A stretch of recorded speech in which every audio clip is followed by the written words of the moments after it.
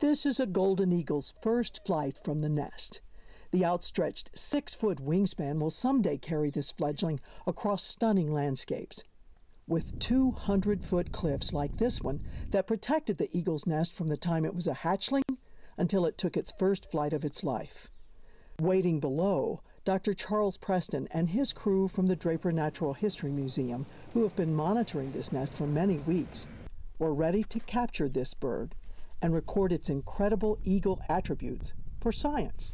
But first they must hood the young eagle to calm it and secure the feet to protect both the bird from stress and the researchers from the sharp talons. Oh, these talons are dangerous. You can see that this one's, 3 inches long. The hallux, that's that longest talon. She's got 2 of those and all of these other talons. And they can grasp, and often if they go through flesh, they'll just hold there. They can do a lot of damage. And I know in one case, a biologist received 14 stitches after a bird about this age grabbed him with those talons. So they're very dangerous. Have to be very, very careful about what we're doing. Now, right now I'm sizing it to just see what size band fits well. And we'll see, here we go. I've got 3 different size bands that I can use for eagles, and we want to get a fit that allows us some movement here, but not too much space in there. So this one looks really good. This is a 9A band.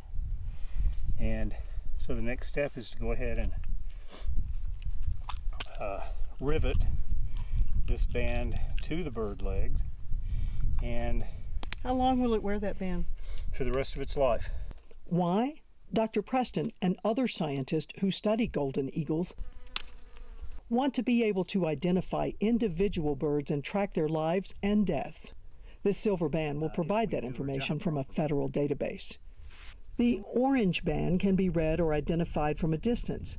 It's connected specifically to Dr. Preston's 12-year golden eagle study in Wyoming's Bighorn Basin, east of Yellowstone. He's banded more than 100 eagles in that time. His birds have been identified by their bands from Montana to near Casper, Wyoming. Before this bird is gently placed back near its nest, it is weighed, measured, and sexed. Females are larger than males. Parents will continue to care for their offspring as they explore their new world for at least several weeks.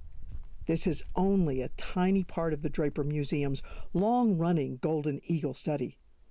A golden eagle posse of volunteers monitor dozens of nests every spring. A pilot pinpoints the territories.